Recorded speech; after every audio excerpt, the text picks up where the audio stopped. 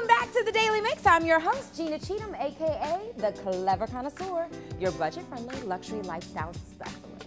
And although it was a bit chilly this past weekend, I had a blast. I had a chance to meet up with St. Louis native Charlene Dennis Shelby, owner and head jewelry designer for Fabulina Designs.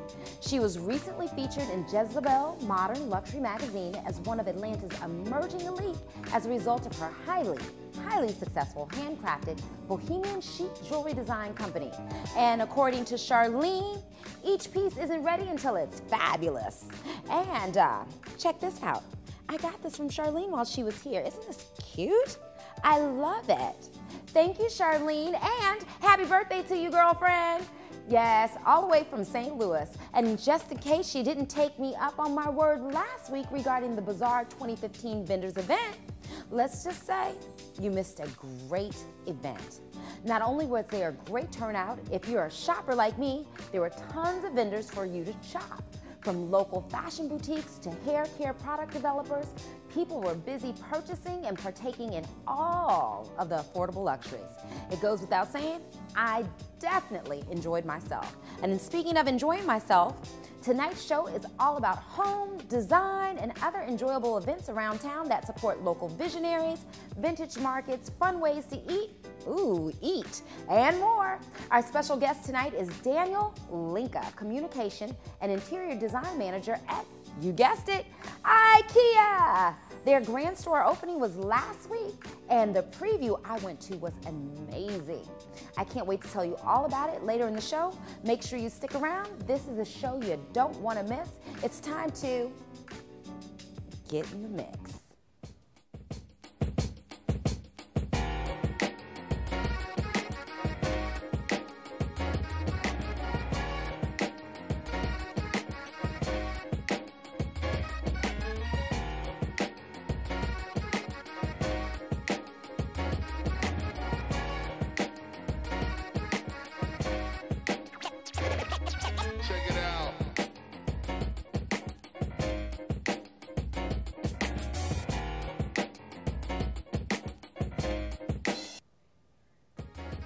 October is Breast Cancer Awareness Month, and Susan G. Komen St. Louis is hosting their 7th annual Komen St. Louis Dine Out for the Cure on Thursday, October 8th.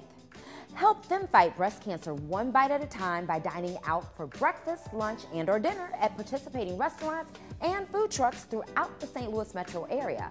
Participating restaurants agree to donate up to 50% of the day's proceeds to the cause. Since the inaugural Dine Out event in 2009, more than 500 restaurants have raised over $450,000, and all the donated proceeds benefit local life-saving breast health and cancer services funded by Susan G. Komen. From now until October 9th, diners who post their Dine Out photos on Twitter or Instagram using the hashtag KomenSTLDine, along with the restaurant name, you will have a chance to win a restaurant gift card. Visit KomenSt.Louis.org for a list of participating restaurants, food trucks, hours of service, and more. Ooh, that sounds fun, and I love to eat, and it's even better when I'm eating for a cause. Now, starting on Friday and ending Saturday, Vintage Market Days is coming to St. Louis at the Chesterfield Amphitheater. Featured in Country Living magazine, the upscale vintage-inspired outdoor market is listed as one of the 7 flea markets and barn sales not to miss in 2015. Take a look at their stop in Tulsa.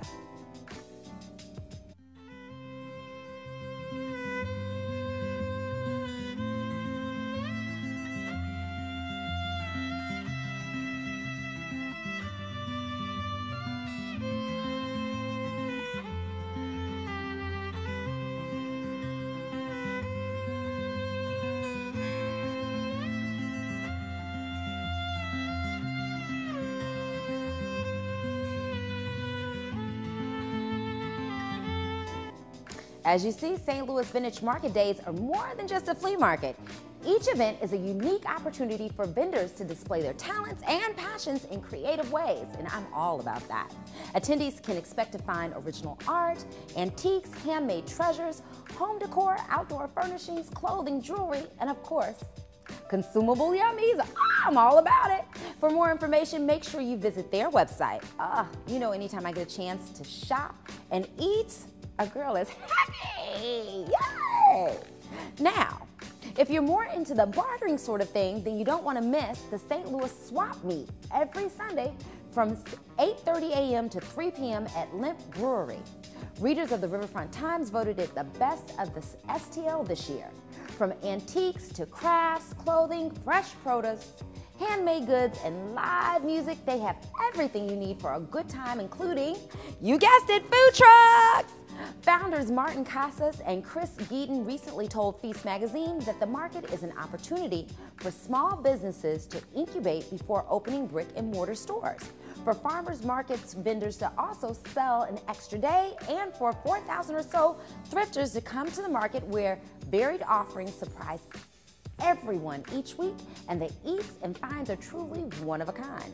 For more information about participating vendors, parking details, and more, go to their website. Ooh, I've got a lot of stuff to do during the weekends. I never realized all of this was going on. Do y'all? Well, you'll catch me there. And another event featuring handcrafted goods and vintage items where you might catch me too is Craft Oktoberfest, Indie Handmade Market Night, next Thursday, October 15th. It's from 4 to 10 p.m. and is St. Louis's first lantern-lit outdoor night market featuring local beer, live music, and some of the best jewelry, artwork, and furniture our city has to offer. I'm gonna be broke. There'll be over 35 local makers, artists, and purveyors of vintage goods, along with live music by Arson for Candy. And if you're into astrology, there'll be a tarot card reader there. Her name is Ellen. So yes, get your tarot card reading courtesy of Tarots by Ellen, as well as some tasty vegetarian eats by Lulu's local eatery. Ooh, my director would love that. Well, if it sounds good to you, check out their website for more information. She's always talking about vegetarian food, and I'm just like, just come with me and get some Swedish meatballs. She's like, no, Gina. So I said, I'm gonna get you some chocolate, you'll love it. If you enjoy country music with a little bit of flavor, where you wanna be is right where I'm about to tell you. I'm a bit of a foodie and I also like movies on occasion. However, anytime I get a chance to watch a movie and eat a full course meal, I'm all about it.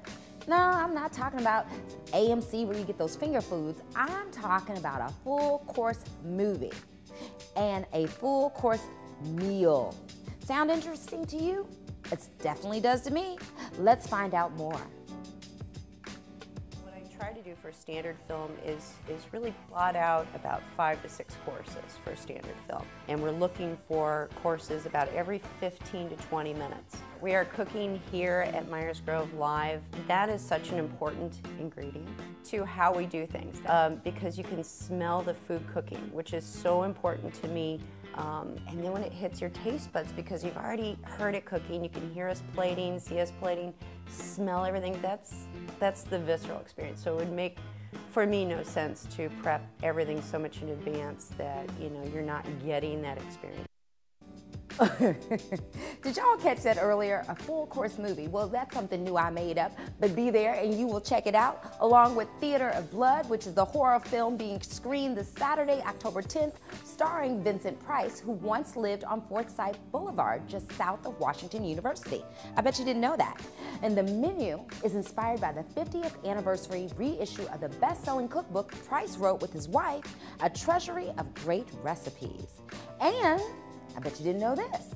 Well, I'm telling you, the guest of honor will be Vincent Price's daughter, Victoria Price, who's also hosting the event, and the cookbook will be available for sale and signed by her. For more information and to purchase your tickets, visit TenaciousEats.com. Oh, wow. That's a lot of food. Oh, but it looks so good. I'm so excited. I hope I see you there. Well, here's a reminder to all of you local interior designers, architects, artisans, builders, and landscapers out there watching. October 16th is the deadline for the 9th annual St. Louis At Home Architect and Designer Awards 2016. And new for 2016 is more categories, an easy online entry process, and a star-studded panel of judges representing all areas of design, including home, outdoor, interior, commercial. Oh, they've got it all. Finalists will be notified in January of next year, and winners will be featured in the March-April 2016 issue of St. Louis at Home. Go to stlmag.com to check out last year's winners and download the information packet to enter. You know what? Food and fun always mix. Am I right? At least for me. Whether it's watching a film and eating, shopping and eating, or just eating, food always adds another layer of excitement, at least for me. That's all I'm saying. And that's why you need to go to the event STL Living, a modern tour and tasting on October 24th from 11 a.m. to 2 p.m. Presented by Alive Magazine and Mosby Building Arts, the tour will include a journey through the St. Louis area, viewing 5 of the city's most beautiful and unique living spaces. You'll engage with the designers who remodeled the spaces, in addition to being inspired, collecting a few ideas, and taking part in exciting giveaways. And nothing makes an event better than sipping on a cocktail and nibbling on a few hors d'oeuvres. That's all included in a VIP ticket, along with transportation and adorable little swag bag. Reserve your tickets now. For more information, locate the event name on eventbrite.com. Oh my gosh, I love to eat, I really do, and that's why I have to keep working out, because if I don't, oh my gosh, I won't be able to fit in these little pants right here. Oh. So, at any rate, you know what time it is for me. It's my favorite segment of the show, when we celebrate you by saying happy birthday, starting with Miss Leslie Remsen. Happy birthday, Leslie, looking all cute and whatnot. I love your hair, of course I do. And Mr. Roosevelt Jones. Happy birthday, Roosevelt. Enjoy your day. And one of my favorite people with the most beautiful smile ever, Reggie McNeil. Happy birthday to you, Reggie. And ladies, I brought you a little eye candy tonight. Happy birthday, Rico Demo. Yes, he is the fashion model with the mostest. Happy birthday to you. And as you might be aware, this past weekend, the downtown streets were packed with other people celebrating. People who were all walking in support of breast cancer survivors, their families and friends, mothers and daughters, and men alike. However, there are a special group of men currently on the screen who have vowed to stand together in their efforts to help fight the battle and find a cure. And according to them, real men wear pink. Stevens of Real Men Wear Pink. Formed in 2013, we are a group of African-American men who are longtime friends with various professional backgrounds. We've all been successful in our fields, and we're determined to be successful at giving back. We are fueled by the belief that we can make a difference in the lives of the women in our community. Our mission statement is to raise awareness of breast cancer in the community, to donate funds to those who are battling breast cancer, to support scientists and researchers in their effort to determine definitive causes of breast cancer so that effective detection, diagnosis, prevention, and treatment can be pursued and achieved. Did you know that 40,000 women will die of breast cancer this year? Over 200,000 will be diagnosed. So please, do us a favor, use this month, October, Breast Cancer Awareness Month, to go get checked out. It's important. It's a matter of life or death. Now, let me tell you how important it is that you support this next event, because a couple of years ago, I had my own breast cancer scare, and at the time I didn't have insurance. As a result of organizations like this, I was able to get the help that I needed, and thank God I pulled through and everything was was okay. And on Friday, October 23rd, you'll have an opportunity to give back to one such program. Real Men Wear Pink will be hosting their last event of the year, the second annual Night of Music and Comedy, to raise funds for women who are currently battling breast cancer. And the first breast cancer survivor who sends me an email sharing their story and perhaps an encouraging word to inspire someone else to fight and win the battle will win 2 free tickets to the event. Send your story to jabberwithgina@stltv.net and let us celebrate you.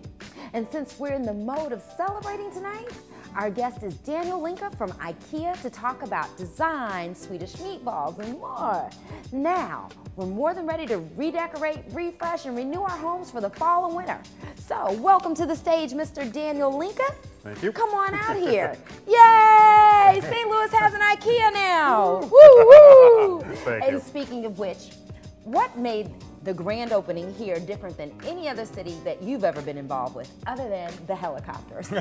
Besides the helicopters, I think it was just the sheer number of people. I mean, IKEA has been so gracious to us. Ever since I arrived in St. Louis, it's all people talk to me about, and they've been so excited it's coming, and they came out in huge numbers for us. So that was the most exciting thing for me, just seeing the people lined up on Monday and up until Wednesday, and when they broke in the doors and just had a great time. Exactly, and you gave away quite a few couches, you did. We sure did. We gave away 41 couches and 100 Poang chairs and 100 of our little Famnig red hearts. Oh, how cool. Well, I got an umbrella because I got to go to the preview. Fantastic. So when you see me with my blue and yellow umbrella, you already know. Absolutely. Well, I want to know this.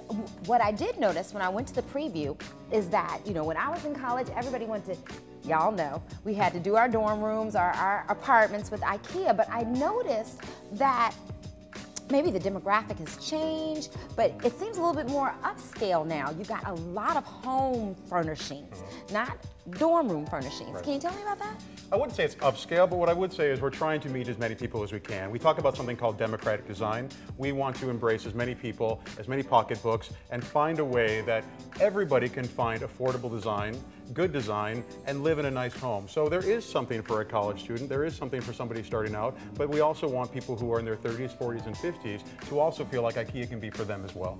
Exactly, and what I love about it is that it's affordable. That's my brand, that's everything that I'm about. Right. Now, the other thing I wanted to ask you, how did IKEA ever decide to merge furniture and food? Not that I'm mad about it, because you know I love to eat, and those Swedish meatballs are so good. Yes. But how did they decide to do that? When IKEA started out a long time ago, we'd end up in the middle of nowhere because the buildings are so large. They'd be really far outside of the city. It's quite unusual to have an IKEA this close into the city, into the proper city.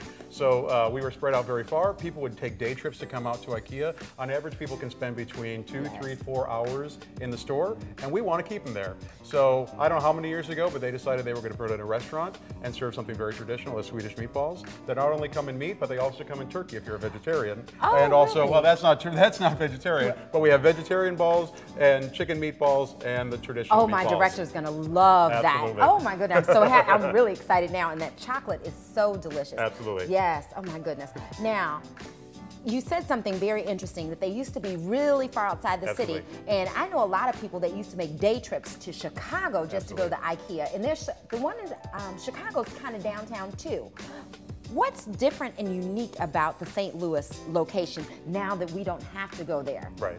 I mean, the first thing that's most unique about it is the actual place where it's at. Being as close to the city as we are, about 4 miles outside of downtown, being as close to the university as we are, right on the major highway. So that's kind of the first thing that makes it And that very was a unique. strategic decision. Absolutely. I mean, it was a great place for us. It was a great place for the city with the Cortex District and all of that. It was a win-win for everyone. I think it was so smart on y'all's part. Absolutely. My family's from Texas, and I love to say y'all. Okay. So at any rate, please forgive me. By all means. But yeah, so the other thing I wanted to ask you, what are the trends? What are the current trends in home design, especially kitchens? I think we're continuing with this kind of great room idea that you'd have the whole family together in one room. It's not where you put the kids over there and the parents are over there. People want to be together today. They want to spend time together. They want to be able to spend quality time together because everyone is so busy. So it's larger rooms. It's maybe not more rooms, but it's bigger rooms when possible. So you have a living room, dining room, kitchen combination, and people want big islands where everybody can come over. Everyone loves to stay in the kitchen whenever you have a party. Where do you end up? In the kitchen. Around the island and all that sort of thing. So those are what we're still continuing to see as where the trends are headed. In the kitchen by the food and the drinks. Absolutely. How funny is that? How ironic. Well, you know what? I did love the kitchens. I really, really love the kitchens. I mean, just beautiful, beautiful, spacious kitchens with the long islands. Yep. And are those cement counters? We didn't have any cement counters here. We have granite counters, wood counters, and just like laminate counters. Okay, well, they look fabulous. Great, thank you. Well, let me just say this. I'm not going to talk about it. Y'all need to get down there if you haven't been already to IKEA. Make it an afternoon of food and shopping, what I love most.